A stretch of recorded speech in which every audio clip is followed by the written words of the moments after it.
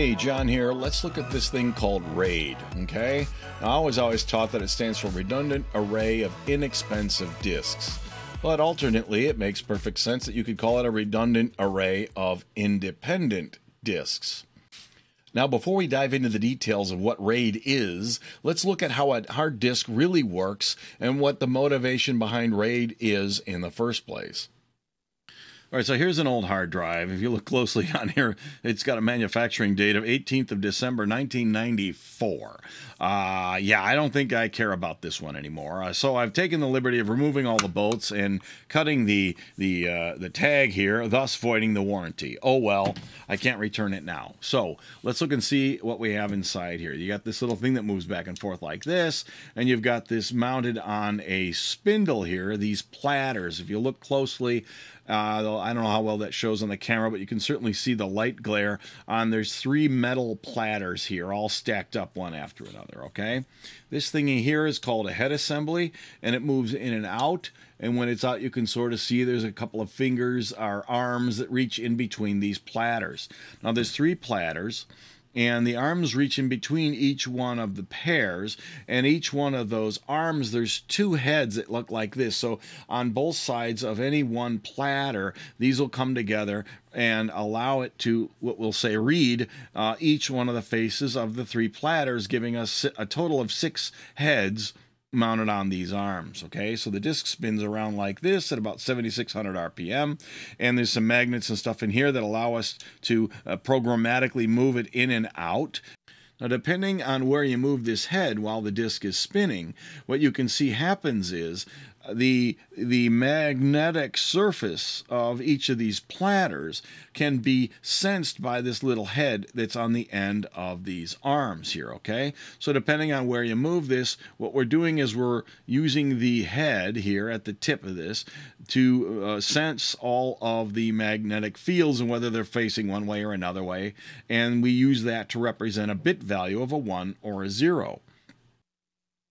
Because the set of tracks, the 6 tracks across the 3 cylinders, or the 6 surfaces of these 3 cylinders, all coincide with the same radius from the center here. They're all on the surface of a logical cylinder, okay? So wherever you move the head, you're moving it to what is often referred to as a different cylinder, okay? The cylinder in this case, because it has the 3 platters and the 6 heads, has 6 tracks, okay? So one cylinder is 6 tracks that go around the circle of the surface of this disc. Okay. Now, as you can see, these things are made out of, real metal and stuff like that, which means that there's momentum involved, and if this disc was in fact sealed and otherwise working in good condition and not all covered with fingerprints and scratches, if you were to drop this disc, momentum would dictate that the head would bounce off the surface of this disc, okay?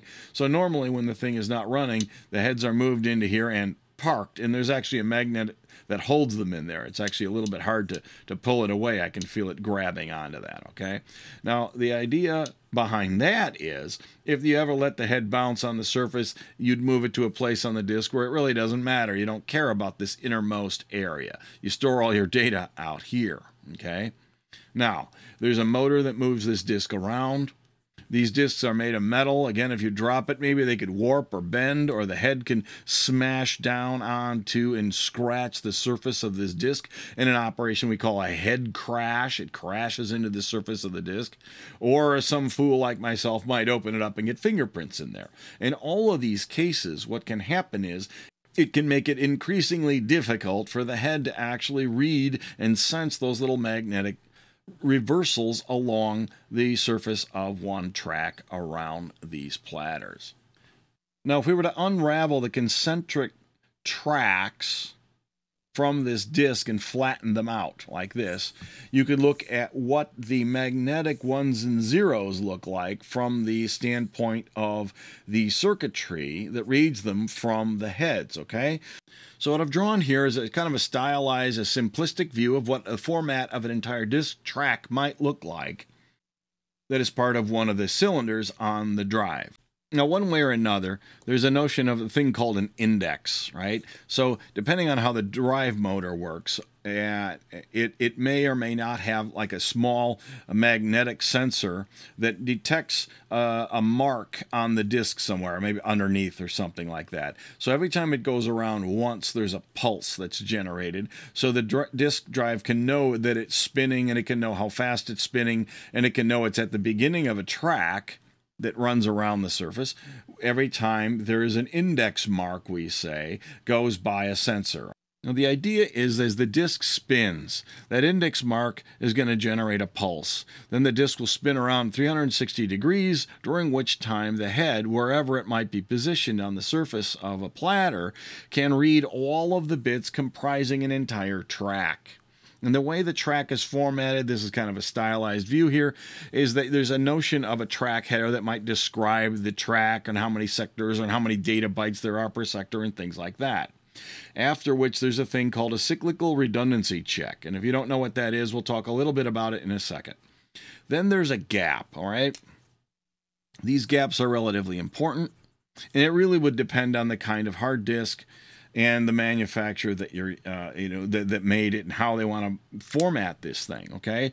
The idea is that the track, as it goes underneath the head of the disk, is comprised of multiple sectors. A sector is mostly, the goal is that each sector has data in it, okay? Now, modern systems, it would have anywhere between 512 or 4096, I would say not 512 to 4096 bytes in each sector, okay?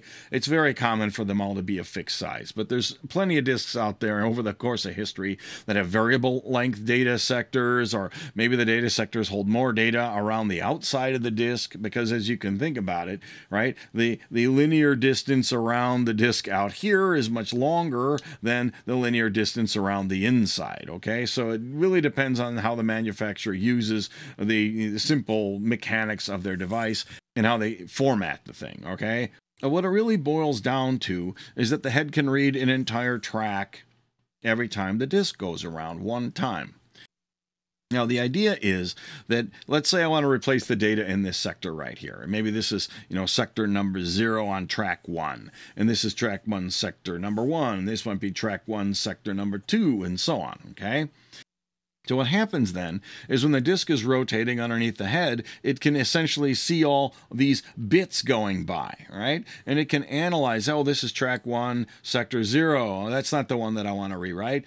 But I do know I want to replace the data in track 1, sector 1. So he knows that that's next. He waits for this gap to show up in here. Right?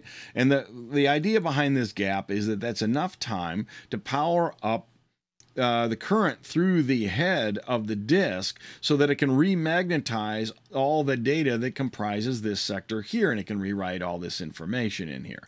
When it's done, there's another gap that allows it to turn back off before it starts ruining the bits of the sector that follows. Now, this track as a whole is repeated once for each head on each cylinder of the entire disk. And to use a drive then, it's just a matter of knowing where the sectors are supposed to be, given their cylinder number and head number, and which sector number it's supposed to be, so that you can wait for the disk to rotate to the current place where the sector is on some given track, fire up the head, or if you want to know what's there, you simply wait for it to come around and use the head to read the magnetic fields rather than write to them. Now let's look a little bit at this CRC thing here. What is that? Well, CRC stands for Cyclic Redundancy Check, and what it really is it's usually expressed in a form of a polynomial like this. Now, the idea is that this polynomial allows you to calculate a value based on all of the bits that comprise the sector of a disk. All right, you feed them one at a time through this math here. Now, this circuit here is designed to calculate this exact polynomial here, all right?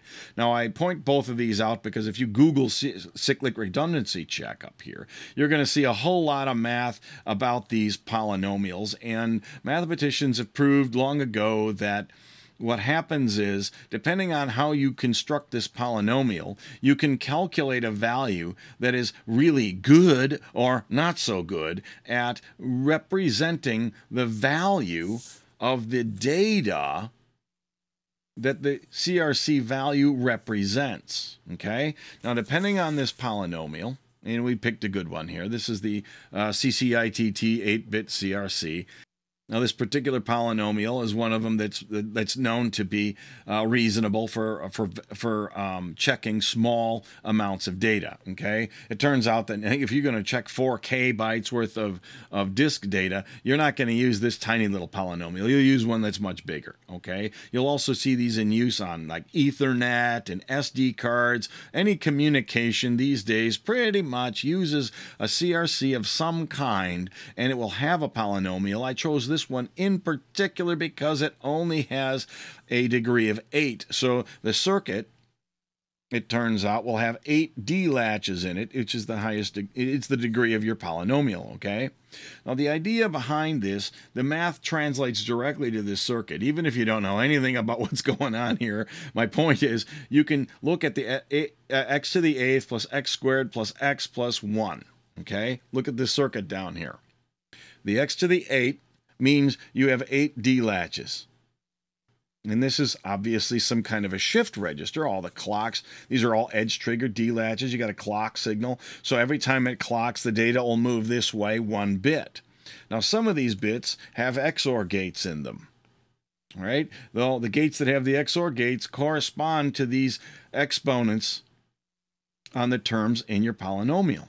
So the 8 here says I have 8 D latches.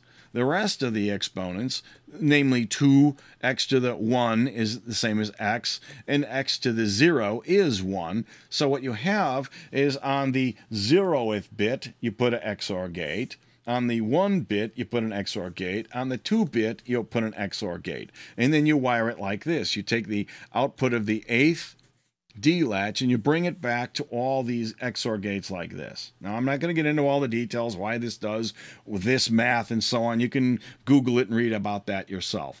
My point of bringing it up right now is, given a polynomial, you know how many D latches there are and you know where to put the XOR gates. It's just a pure coincidence that this particular one has all 3 XOR gates down here in a row. Usually that's not the case. As you get bigger ones, you might have a 32-bit polynomial and you'd have an XOR gate here and then some, connected together without them, and then another one over here, and so on. So regardless of where the XOR gates are in relation to the D latches, the point here is that the data, if it arrives in serial form, which it does when you're reading 1 bit at a time off a rotating disk, or from a serial port or something like that, the data arrives 1 bit at a time. And every time a data bit arrives, you clock your clock 1 time. All right? And you then shift the data through this circuit. And while the circuit's going, the output of this feeds back and causes these mathematical impact to occur on the data as it flows along. Now, this particular circuit here is also known as a linear feedback shift register. Okay? So you might see this word used sometimes as well. A big walkaway here is that, 1, given a polynomial, you can convert it directly to a circuit like this that accepts serial data in, and you clock it every time there's a single bit. The CRC value that's being calculated is the value that will be stored in all of these D latches. In this case, the 8-bit CRC value will be stored in those D latches when you've finished clocking all the data into this circuit. This circuit is relatively speaking, it's quite simplistic, and it can run at the full speed that the data arrives 1 bit at a time.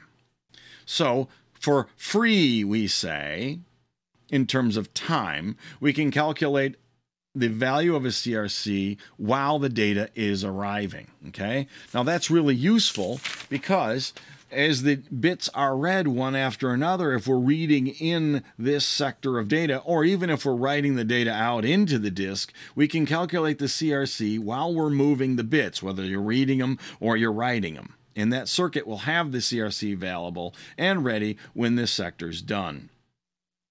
So if you look into the math behind the CRC and the choice of a polynomial, you'll know that there's a relationship between the number of bits in this sector and the CRC that's used as a verification mechanism to validate whether the data and so on is valid. Okay? So the idea is you read in all the bits of this sector, and you run them through your CRC generator, and then you compare what you've calculated from all these bits here to the value on the disk. And if they're the same, you can have a relatively good faith that the data that you got from the disk is what you were supposed to receive. If the CRCs don't match, then you can be certain that what you got is not valid.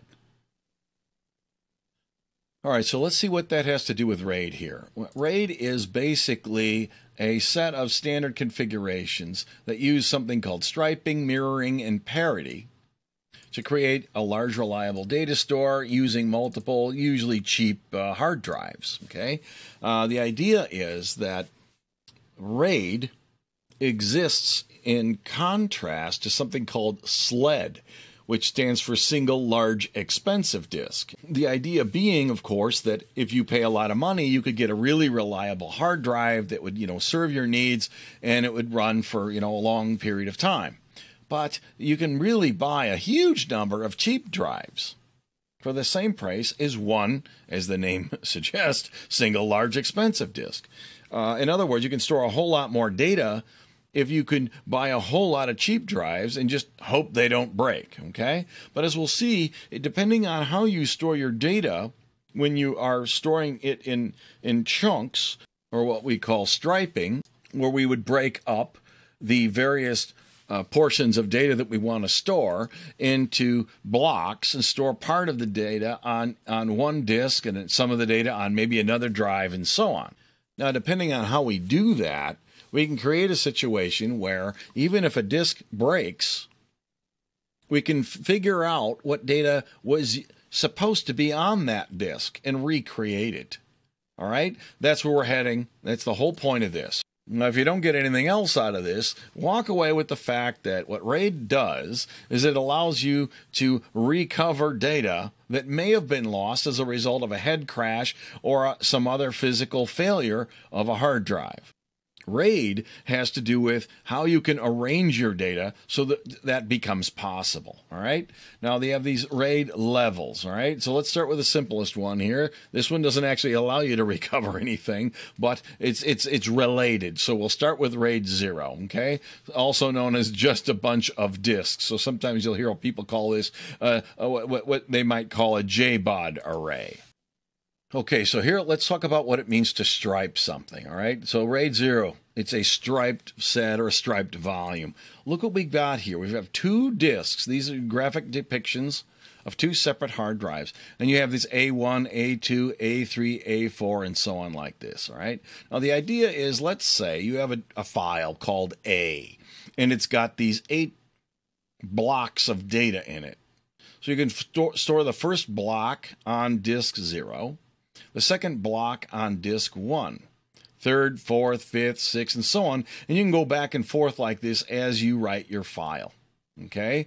The idea with this is that if you have all the data ready to be written to the disk and you store it on a single drive, you would have to store all 8 of these blocks one after another on this one disk.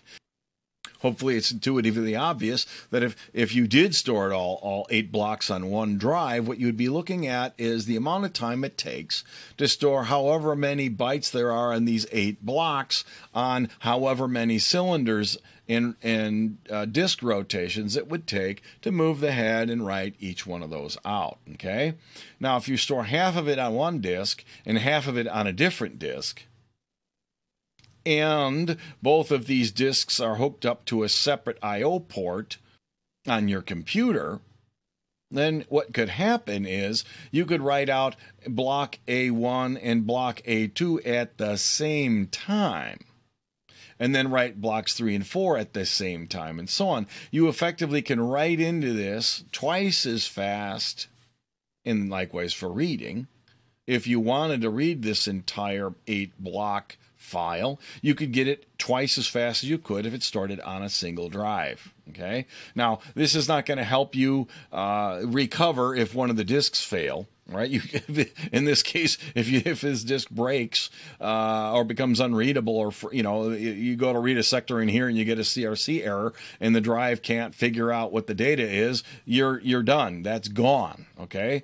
This arrangement allows you to move data twice as fast as you would if you only had a single disk, and that's the point of RAID 0, or what we call JBOD. And you can see down here under performance, it does talk about, you can read and write up to n times faster, okay? Where n represents the total number of disks in here. This diagram only shows 2 drives, but rest assured, you could put 3 or 4 or 5 or as many as you want in here, and it would just simply go faster and faster and faster based on the number of disks. Now let's look at RAID level 1. RAID 1 is more useful if you concern yourself with reliability. The idea with RAID 1 is sometimes called a mirror, okay? What you're going to do is notice in the scenario before we had 8 blocks. Now we're looking at 4 blocks. And look what we see here, A1, A1, A2, A2, A3, A3, A4, A4, like this. The idea here is you store, I got an idea. Let's back up the data, right? Call me crazy. Why don't I store this same block on disk 0 and on disk 1 at the same time? That way, if one of my disks fail, I have a copy. All right? Yeah, I don't know how much genius it took to come up with that idea, but it is not a bad idea, and you see this used fairly often. And again, you can add a 3rd disk, a 4th disk, a 5th, and however many you want, and you can just make as many copies as you want. Every time you store anything or modify one of these blocks of data, you re-update the value that's stored on every single disk, or what we might call a spindle.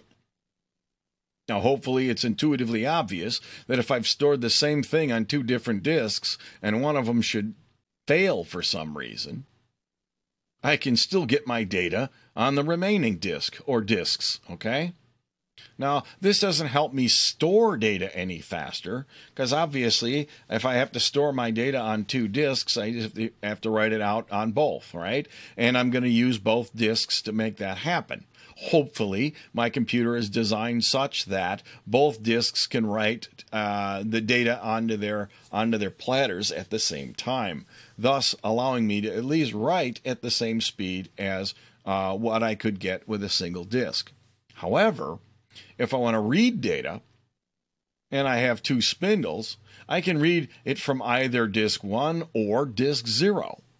Thus achieving the same kind of performance I got with RAID 0 when it comes to reading, okay? Because if I wanted to, I could read A1 from disk 0 while reading A2 from disk 1, and then when those 2 are done, I can read A3 from disk 0 and A4 from disk 1, and so on. So I can get double performance on reading if I have 2 disks, or triple if I have 3 disks, and so on, but I get the same performance as I would with a single disk when writing.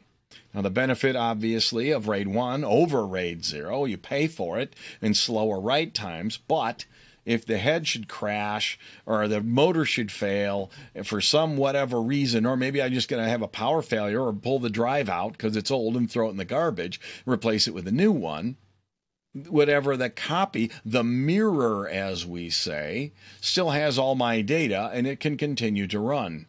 And depending on the kind of hard drives, and almost all drives today, and even in your home PCs, these so-called SATA disks are able to be pulled out of a system while the power is on. And most controllers that support RAID will allow you to do what's called a hot swap. I can unplug a disk. The system will notice that the data doesn't work anymore while writing to this disk. I then reinsert a different disk. And what will happen is it'll say, I have a new disk that replaced an old one. It will go back over to the existing disks that were not removed and copy the data from that back over to this and recreate your mirror, okay? I want a 2-disk mirror. As long as one of them is always working, you can always replace one as it ages. When that one's done, you can pull out the other one and replace it, and then it'll make a copy from disk 1 back over to disk 0, and this can run 24/7 forever, even if you want to change the physical drives.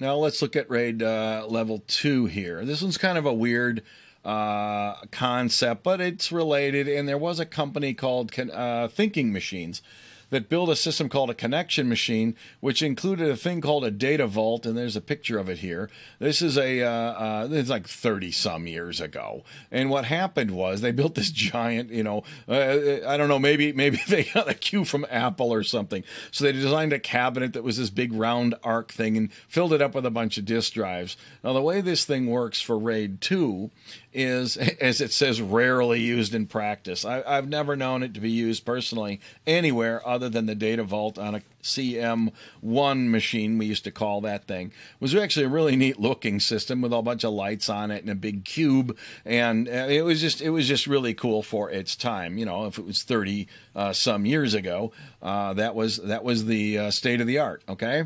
Now, the way this thing worked is you had a bunch of spindles like this. And each one of these spindles, as you can see, they're synchronized so that each one disc is at the exact same angle at all times. So they're all spinning around perfectly synchronized. Okay? Want to talk? I don't think inexpensive describes this in any way. Okay? But the idea was that if you wanted to write, let's say I had 8 discs and I wanted to store a single byte onto those 8 discs, I could store 1 bit here, 1 bit here, 1 bit here, 1 bit here, and so on across all these drives. The idea is that it would run that much faster. Now, notice the difference between this thing and a JBOD array. This thing stores 1 bit on each one of these spindles, and it requires them all to be perfectly synchronized. Now, there's some data over here that has to do with correcting errors and things like that. I'm not going to get into the details of that. It's sort of like having a CRC. This, in the simplest of terms. I mean, call me out in the comments if you know exactly how these works using what's called a Hamming code. The idea is, this was essentially your block check character or your frame check sequence or a CRC. All those words mean the same kind of thing. There's a bit pattern here that represents the validity of all of the bits over here. Okay. Now this thing was outrageously expensive and it went fast relative to what was available at the time, but it was just outrageously expensive. It's pretty much not currently used at all today, okay? RAID 3, in a similar vein, is not really used much anymore. It's the same idea as RAID 2, but what you do is rather than spreading a byte across multiple spindles, what you do is you put a whole byte on like spindle 1, a whole byte on spindle 2, a whole byte on spindle 3, and again, you might have parity or some sort of an error check on disk 3 over here. Again, not used very often. I'm not going to get into the details of that. Let's get on to RAID 4. This is a useful model. This doesn't get used at all, but the thing is, as is the case on many things in computing, the easy to understand version of how we explain things is not always the highest performing one. Okay, so let's look very closely at what RAID 4 is, and we'll see that RAID 4 and RAID 5 are logically identical. However, there's a difference in what happens with this disk 3 over here that makes it more practical. All right, it's a very simple difference, but it complicates the description of how the thing works. So let's look and see what this thing does. The idea is you have this, what they call block level striping. Okay, so this can be used with the kind of disk that I just showed you a minute ago that might have a single block or a single sector that is 4K bytes. Okay, so the first 4K bytes of, say, a file might be stored on this spindle over here. The second 4K bytes of that file might be stored on this spindle here, and so on, while the parity is stored on this spindle over here. Now let's remember how the exclusive OR function works. The way this thing works is the output of this function is true if the input has an odd number of ones in it. 0 ones, that's an even number, so the output is 0. 0 and a 1 here, there's only a single bit that's set to 1 here, therefore the parity is odd, and the output of the function is true. This parity is also odd. There's a single bit here that's set to 1. The XOR function is true. Even number of 1s, the XOR function is false. Now we can extrapolate this out to having 3 inputs or 4 inputs or more, right? Because remember, the exclusive OR function simply is true when there's an odd number of 1s in its inputs. So this is going to be a 0, that's going to be a 1. There's an odd number of 1s here. There's an even number of 1s there. There's an odd number of 1s here. Even, odd. Okay? So there's the truth table of the XOR function. Now, due to the nature of this, let's say I cover up one of these columns here, and I ask you, redefine what the value is of A, based on the fact that you know B and C, and you know the resulting XOR value of what A, B, and C were when you knew all of them. Well, you know that this thing is true whenever the parity is odd. So if I cover up any one of these columns, you can easily tell me that you know that the missing A over here has to be a 0. In order for this to be true here, and I have to have an odd number of 1s over here, well, I have an odd number of them already, therefore A must be a 0. Because obviously if it was a 1, then there would be an even number of 1s here, and the XOR function would have originally been a 0. Okay? Now you can do that for any one of these columns. And it doesn't matter how many inputs you have in this function. If one and only one of these becomes an unknown, you can recreate that column using the originally calculated XOR output and combine it with the two columns that you do know. So with that in mind, let's look again back at what RAID 4 is all about here.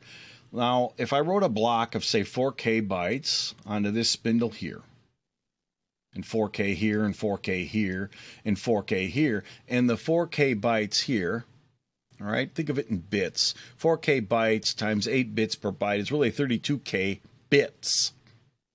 All right? Now, if I take the 32 kilobits here, and the 32K bits here, and the 32K bits here, all right? And I XOR the first of the 32K bits with the first bit here of the 32K. And I XORed it with the 31st of the 32K bits on this spindle over here. I would then have calculated the parity of the first bit out of each of the blocks on these three spindles. And I could then store that bit on the disk 3 spindle over here. And I would just do that math 32,000 times so that all of the bits in each of these blocks would have their parities on this spindle over here. So, if I were to lose a disk for whatever reason, the head crashes or it wears out, the motor breaks, or something along those lines, I can determine what should have been in A3 all along, because I have 2 of the 3 inputs to the XOR function plus the answer of the XOR function on this disk here, and I can recreate that missing data. This is enormously useful and more valuable in some circumstances than the mirroring. Well, look what happens here. If I have 4 disks in an array that's doing RAID 4, I can store 75%. I can use 75% of the data of the disks to store data. If I'm just on a mirrored system, I have to only use half, 50% of the disks that are in that array, if it's a 2-disk array in a mirrored system. Okay? In a 4-disk mirror, I would use only a quarter of the total space available for my data. And again, the mirror would store all of its copies everywhere. So this is a fairly decent benefit in that I get more utilization of the disks. And I can put as many disks as I want in here. I can have a 10-disk array or a 20-disk array and still have a single spindle for the parity.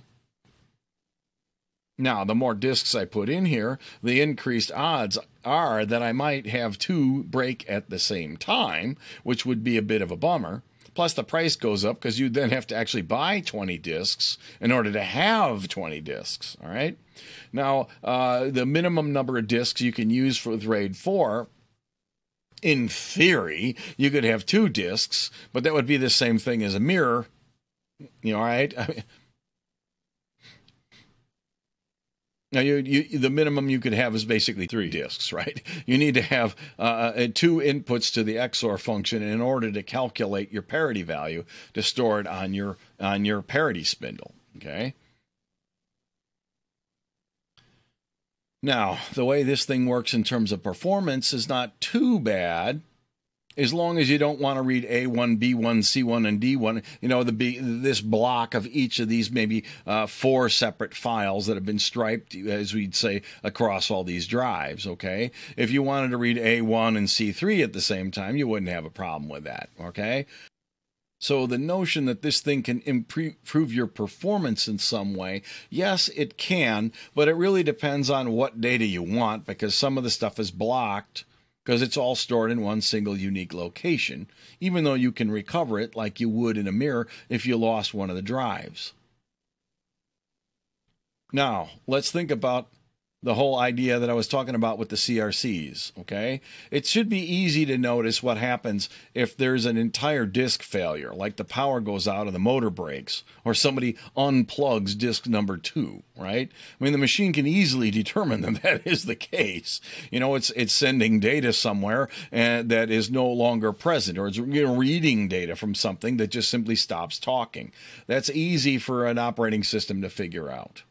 What's not so easy is if the data is arriving and nobody bothers to tell the operating system that the data is invalid. All right?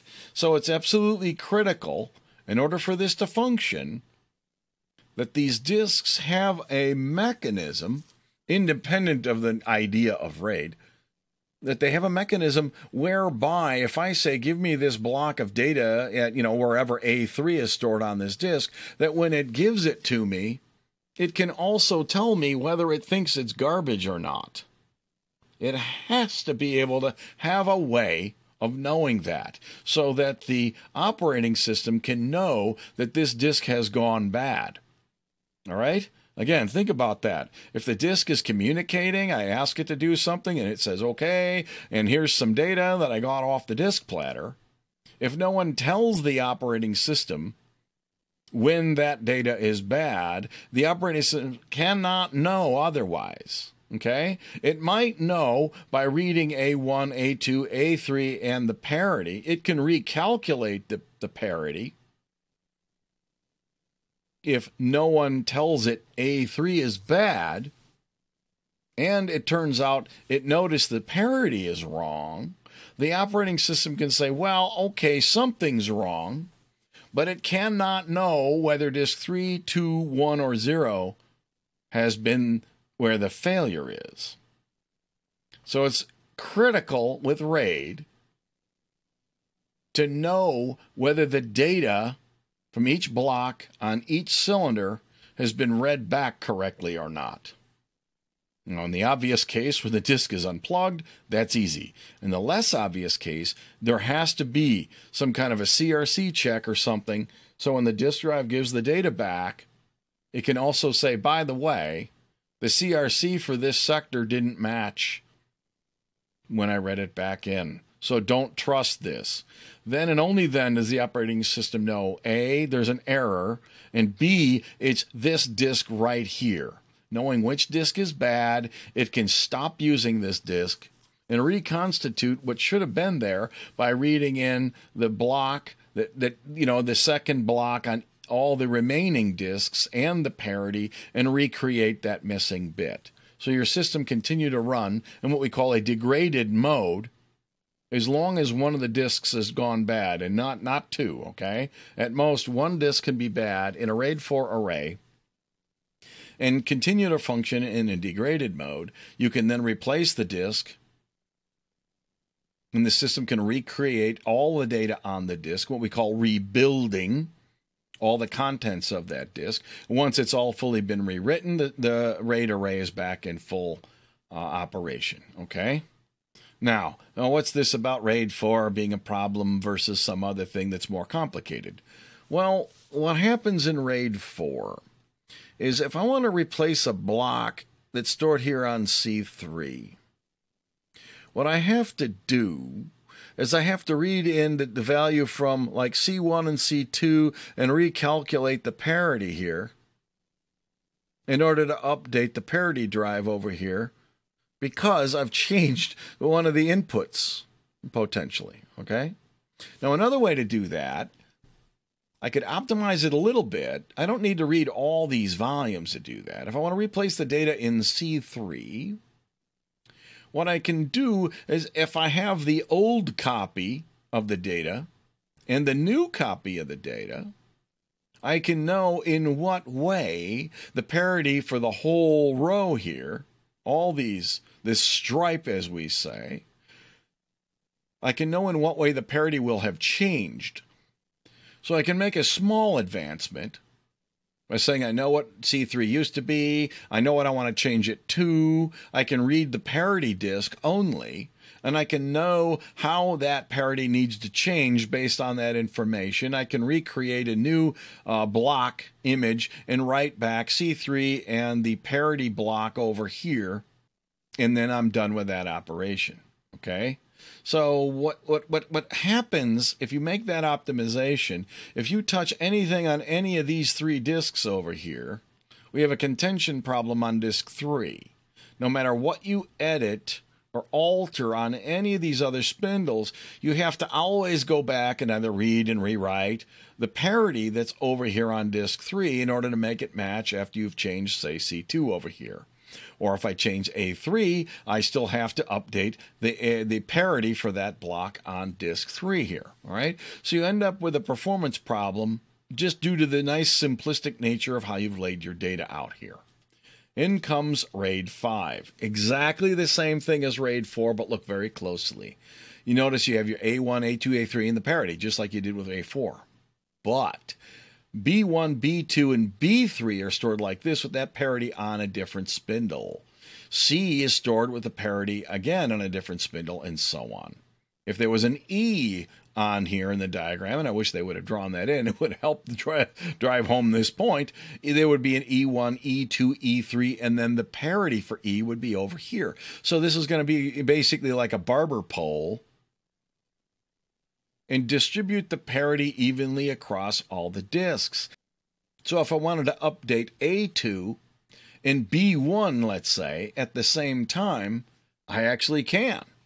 Because I would need to, like I said, in that optimization, I would have to read the old value of A2 and the old parity using spindles 1 and 3. Do a calculation and then write A2 back in here and write the parity back onto disk 3 over here. And that could happen at the same time that I'm reading and rewriting the B1 sector and the BP sector using disks 0 and 2 at the same time. Now, granted, if I wanted to update A2 and B2 at the same time, yes, I'd have to do them one after another because they happen to share the same spindle for those sectors. But while I'm doing the parity, at least those would be rotated across different spindles. So you can see some performance improvement here, okay? So it turns out that nobody ever uses RAID 4. They use RAID 5 because there is this opportunity for a performance improvement at no real cost to the software, okay? Now, there's a minor cost to trying to understand why the heck the parity is in a weird place, and, well, which block has the parity on disk 2 versus disk 0, as you can clearly see. It's usually done with a simple modulo arithmetic type of thing, modulo n, how many drives you have, that sort of a thing. Now, this is pretty popular, and just like RAID 4, if one disk fails, the system runs in a degraded mode, and it can be fully rebuilt if you replace the bad disk. But of course, you cannot lose more than one disk at the same time. As soon as you lose your second disk, you've lost everything. All right?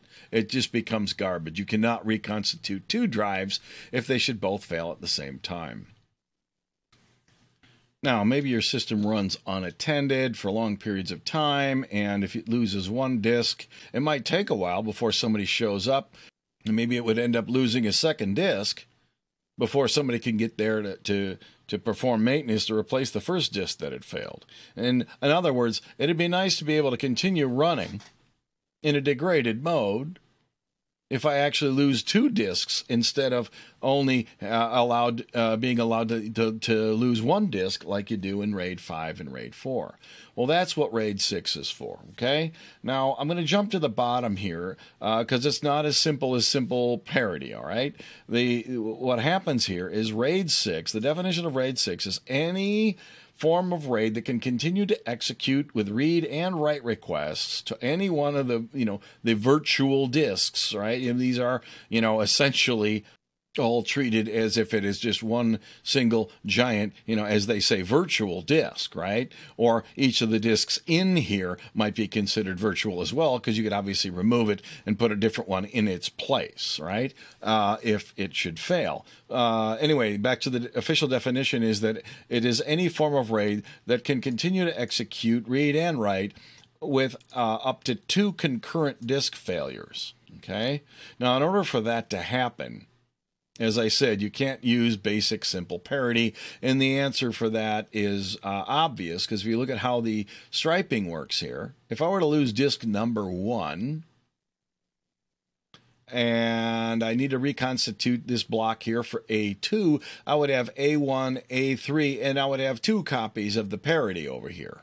If it was simple parity, I could use one of these to recreate that. Same thing would happen here for B2. I got B1 and I got B3 over here, and I could use one of what would be a simple parity bit in this hypothetical scenario to recreate that missing block here. The parity here would disappear on this stripe, which we could just read back on disk number 2 over here, and so on for each one of these missing blocks. Now, if while disk 1 is gone, I ended up with a failure on disk 2 as well, well, in the case where I have to recreate B2, I still could, because I would have B1 and I would have B3 in one of the parity bits over here, and I could recreate this, and I could even recreate this parity bit there, again, if it was simple parity. Same would hold true for this C stripe here. I've just lost the parity bits. So what? I can recreate those by using C1, C2, and C3. The D stripe here would be okay as well, because I could just copy it over from the other parity bit there, or I could recreate it from these 3 bits over here. However, if you look at the A stripe and the E stripe, the same can't be said. If I lose both A2 and A3, and again, in this hypothetical scenario, if these are just simple parity bits, I cannot recreate it for 2 that are missing. Can't be done. So the idea is that in RAID 6, you use a different kind of parity, or you use completely different kind of math altogether when you create these so-called parity bits. Okay, one way is to use what they call diagonal parity. That should be in here, yeah, right here, or a Hamming code or something like that. And what happens is, in those scenarios, you have more than one parity bit that checks these volumes. And diagonal might be that this parity is really working on an angle. So instead of checking all the B's, it really checks this block here, and all the other blocks that are on this diagonal line, and it would wrap around and come over to here and like that, okay? And then this parity bit over here might work on a different angle, okay? And if you did that and you lost 2 drives, you know, or something along those lines, you could end up with being able to reconstitute the missing disk. Point is, you use more complicated math and you can solve this problem. And for those situations where you do need to be able to survive through more than a single disk failure, this is quite useful. those are the 7 total RAID levels, okay, RAID 0 through 6. And as I believe the top of this webpage points out, you can combine these. Okay, so RAID 10, sometimes people call it, or RAID 1 plus 0. Right? Well, what does that really mean? Well, that means that you take a RAID 1, okay, which is a mirror, and then combine it with a RAID 0. So that these two disks here really represent this logical disk over here, or the virtual disk here. Okay, so what you can do is take 2 disks to represent disk 0 here, and 2 disks to represent disk 1 over here, in order to create a larger amount of data that's stored in your array. Now, I don't know anyone who's done that personally, but I do know people that have done a RAID 5 plus 1. Okay? The idea there is you put an entire RAID 5 array here and a RAID 5 array over here. So remember, RAID 5 was this guy down here. 4 and 5 are essentially the same thing. It's got the single parity bit. So if I take these 4 disks, 3 out of 4 of these disks hold data. And then I take another entire RAID 5 array with the same number of 4 disks over here. I store the entire same data on this RAID 5 array over on the left, as well as the RAID 5 array over here on the right. The idea there being that I've now gained this double performance that I get with a mirrored setup, like I did with RAID 1. Plus, I can lose 1 disk from this RAID 5 array and 1 disk from the other RAID 5 array at the same time, and still be fully functioning. Now, because it's mirrored, if I lost 2 drives out of this RAID 5 array here, the other RAID 5 array would still be running, and I'd be okay. In fact, I could lose all the drives out of one of these 2 arrays. The other one would still have all my data and be running at full capacity. After losing all the disks in this array, I could still even lose 1 disk in the other one. I just can't lose more than 1 in each of the 2 arrays at the same time. All right? If you wanted to do that, you could do a RAID 6 plus 1, or a RAID 61, somebody might call that.